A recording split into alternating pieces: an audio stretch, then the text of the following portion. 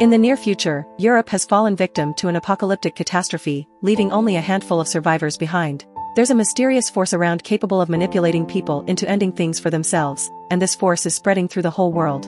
In a skating rink in Barcelona, Sebastian and his daughter Anna are seeking refuge and taking a moment to have some fun together. However, they suddenly hear a noise and begin running away. When they take a sudden turn in a corridor, Sebastian is hit by a group of blind people and falls to the ground. After hitting Sebastian a couple of times, the group takes his bag with supplies and leaves. Sebastian finds a broken bottle on the ground and considers using it to defend himself, but Anna tells him not to do it. Afterward, the duo covers his eyes and comes out of the building, finding the streets destroyed and full of bodies as usual. After some walking, they come across a group of fellow survivors, so Sebastian tells Anna to hide before asking the group if they can join them. The group is worried that Sebastian could pose a threat to their safety, so Sebastian explains he used to be a construction engineer, claiming that he knows where to find generators that can provide light and indoor heating. This gets him to join the group. The party takes Sebastian to a bus station where they're hiding with other survivors and meets Liliana, a doctor who tends to his injuries. Later over dinner, he also meets a guy who stitched his own eyes for protection and for his own sanity, and he shares a story of the horrible things he's seen people do while being under the effects of the entity. This guy reveals that while most people fear the entity, others remain unaffected and possess the ability to wander around the city without the need for blindfolds. These people are known as the seers. However, those who are not immune to this become targeted and killed by those seers. After dinner, all the people fall asleep inside the bus and Sebastian sees an opportunity. He sneaks around and steals all the keys from the office, then he starts trying them all out on the bus. Liliana is woken up by the noise and tries to stop him, but Sebastian locks the driver's door and says he's doing this to free them all. When he finally finds the right keys, he begins driving the bus rather clumsily all over the station, waking the group up. The other survivors force the door open and begin attacking Sebastian to make him stop, but this only makes him drive worse and eventually he crashes through the front door, making it outside only to crash again and cause the bus to flip. As soon as Sebastian crawls out of the bus, he says the entity is coming and calls it beautiful. The first guy is taken by surprise, and when he sees the entity, he immediately ends things for himself, and Sebastian sees how a light leaves his body. Liliana and the others come out with their eyes closed, but Sebastian immediately forces them to open them to look at the entity. Using different violent methods, one by one all the survivors except Sebastian proceed to end things for themselves. Sebastian watches how glowing lights leave their bodies and ascend to heaven while suddenly Anna shows up again and holds her dad's hand, saying it's fine because he's saved them. Suddenly there's a flashback to 9 months earlier when Barcelona first succumbed to the attack of this unknown entity. Sebastian had been in the middle of work when he got a call with the alert, and people in the office were already ending things for themselves without a warning. His wife called him to ask him to pick up Anna from school, so Sebastian ran to the streets, where people were fleeing desperately for their lives in utter panic and chaos. When he ran to the subway station, Sebastian noticed lots of hurt people, and at that moment, objects began floating around him. Sensing something is wrong, Sebastian ran away while people fell victim to the entity's power. Then Sebastian returned to the streets, where a building exploded. Eventually he made it to the school, where he found a dead nun on a desk and all the girls backing away in fear. Sebastian found Anna and they ran away together, but when they made it to the entrance, something outside exploded and started a fire. The duo tried to leave through the school chapel instead and bumped into the school's pastor Esteban. This pastor believed that the entity was an angel, and its divine presence made it impossible for people to look at it. In order to prevent further suffering, Esteban suggested that humanity should be freed from the confines of life itself. This notion profoundly affected Sebastian. Next, Sebastian covered Anna with his jacket and ran to their apartment building, only to see Anna's mom crossing the street and getting run over by a car. Back in the present, Sebastian and Anna stop at the church for a quick prayer, and Sebastian sees a painting move, confirming he's a seer that is so delusional that he sees things and thinks killing people through the entity means he's saving their souls. When the duo returns to the streets, they encounter people ending things for themselves again, and Sebastian tells them the entity is beautiful angels before watching the glowing lights leave their bodies. Sometime later, Sebastian sees a woman entering a store. He tries to sneak around to attack her, but suddenly some dogs attack Sebastian first, revealing a whole group of survivors led by the dog's owner Rafa.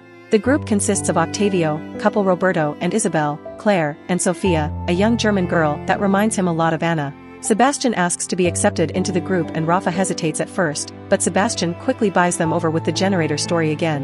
When objects around them begin floating to announce the arrival of the entity, the group immediately leaves. Later they make it to their hiding place, which is an old anti-war shelter. Sebastian tells the group that he's alone, although Anna continues to appear in the background, telling him he should make everyone come out by using the girl. Suddenly Sebastian admits he lied about the generator and a fight ensues, but Sofia cuts in to stop them because she doesn't want any more people getting hurt. Sebastian knows German and manages to communicate with her, learning that she got separated from her mother during their trip to Barcelona and how she had to watch lots of people die when the incident first started. Sophia also mentions having heard from a broadcast about a mountain castle that is believed to be the safest place from the entity. She also sketches a picture of the castle and a cable car that leads to it. Seeing the drawing, Isabel deduces that Sophia is referring to Montjuic. After arguing over the pros and cons, the group agrees to travel there, hoping that they'll find food and safety within the castle's walls. That night before they leave, Sebastian has a very weird nightmare about everything he's gone through. In the morning, they start making their way to Montjuic, only stopping once to get a map. Being outside again brings back another flashback, showing Sebastian 8 months ago using the voice from his GPS to guide him to the hospital, where he asked for a doctor for Anna who had a fever. Suddenly things started floating, and Sebastian had to go back to the apartment without a cure. Back in the present, the group stops to rest for the night, and Sebastian continues to see Anna following them from afar. Once everyone has fallen asleep, Sebastian uses the chance to damage the dog's leash. The next morning on the streets, the group is suddenly surrounded by the entity, which uses the voice of people's lost loved ones. As everyone begins feeling confused and distracted, the leash breaks and the dogs run away. Sophia hears her mom telling her to uncover her eyes, but Octavio stops her just in time. Rafa is searching for his dogs, and when he hears them crying in pain, he removes his blindfold, only to see the entity and immediately die. The dogs come to check on him, and so does Roberto, only to get bitten by the animals. At that moment, Octavio finds a house they can use and blows his whistle so everyone can follow him inside. While Isabel takes care of Roberto's wound, Octavio shares his theory. He thinks the entity is a quantum being existing within a fluctuating compound and capable of reading human emotions, particularly fear and grief. This makes Sebastian start having doubts, but when he discovers Sophia won't stop crying, he gifts her Anna's necklace. This causes another flashback to start. Esteban and his followers were on the streets forcing people to open their eyes to free them, and Sebastian did his best to protect Anna from the sound of death by keeping her in the apartment with music. Back in the present, Sebastian keeps seeing Anna around, which confirms she's an apparition and not real.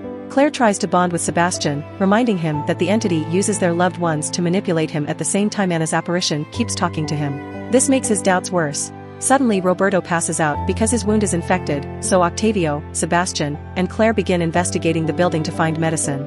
In a room with an open window, Sebastian sees Anna again and tells Octavio to come over, claiming the window is closed. Octavio comes while uncovering his eyes and sees the entity, causing him to immediately end things for himself. This time, Sebastian can't see the light emanating from Octavio's body because of the doubts he's started to harbor. Things begin to shake as Anna urges Sebastian to take off Claire's blindfold, but thankfully Claire drags him out of there before it gets worse. They go back to the couple and Claire shares what she's found in the bathroom with Roberto while Sebastian tries to decide if listening to Anna or Sophia. Later, the few remaining members continue their journey through the city toward Montjuic. Sebastian notices there are bodies with Esteban's mark all over the place, and suddenly they find their way blocked by a seer on a bike. The group tries to run away, but the seer hits Roberto and Isabel, making them fall. Knowing there's no escape, the couple removes their blindfolds to die together before the seer can take them. Noticing the entity is coming, Sebastian drags Claire and Sophia into a safe building. Claire finally notices that Sebastian's goggles aren't actually dark, meaning he's a seer too, and he killed the others. She immediately takes Sophia and they run away, so Sebastian chases them after Anna keeps urging her to kill them. Claire and Sophia run upstairs and reach the roof, but Sebastian corners them and pushes Claire before reaching for Sophia's blindfold. However, before he can take it off, he sees Anna again and notices she's bleeding. This makes him feel guilty over his actions, and Sebastian ends up hugging Sophia instead while another flashback takes over. Months ago, Sebastian and Anna were in the apartment celebrating her birthday when suddenly, someone broke in and knocked Sebastian out. When he woke up, he was on the roof with Anna, Esteban, and his followers, who forced Anna to open her eyes and die to the entity. After watching his daughter die, Sebastian looked at the entity too, and suddenly Anna's apparition appeared next to him, urging him to free more people. It turns out seers are alive because the entity uses them to get more victims. Back in the present, Sebastian rescues Claire, then to earn her trust once again, he tells her about Anna and explains he's snapped out of it now, so he swears to protect them. At that moment, the seers break into the building, and the trio tries to escape through the roof. A woman comes after them and engages in a fight with Sebastian, trying to ruin his eyes. However, Sebastian is stronger and pushes her away, causing her to fall and die. Afterward, the trio makes it to the streets and steals a car to escape just in time before the seers can break through the windows. However, Esteban and his people have their own vehicles and start chasing them through the city. Sebastian drives as fast as he can while ignoring Anna's ghost, and when they reach the cable car tower, they leave the vehicle and Sebastian makes it explode to kill a few seers that catch up to them. Then Sebastian tells Claire to take Sophia and go on while he holds off Esteban. As the men argue over philosophy, Claire leads Sophia up the old stairs and Sophia almost falls through a broken step, but thankfully Claire picks her up just in time. There's no way to do this while blindfolded, so Claire decides to risk it and take hers off. When they finally make it to the top, Claire discovers that the cable cars are not operational. Thinking quickly, she rings a large bell to create vibrations, luring the entity towards them. As the creature arrives, the surrounding environment begins to tremble, including the cable cars. Claire covers her eyes again as the entity desperately tries to entice them by mimicking the voices of their loved ones, but when Sophia is about to fall, Claire saves her just in time. Meanwhile on the ground, Sebastian sees Anna walk through the car on fire and attacks her to get rid of this painful vision, only to discover it's Esteban and he stabs him with an iron rod. Esteban immediately stabs Sebastian back, and both men keep pushing their weapons not to let the other go. Up in the tower, Claire concentrates with Sophia in her arms and jumps into one of the cable cars, landing safely and finally getting to escape.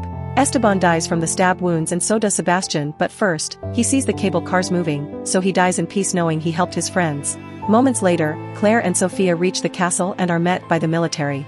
They discover there is a whole community living here, and Sophia finally gets to reunite with her mother. Meanwhile Claire is taken to a laboratory, where she undergoes some blood tests.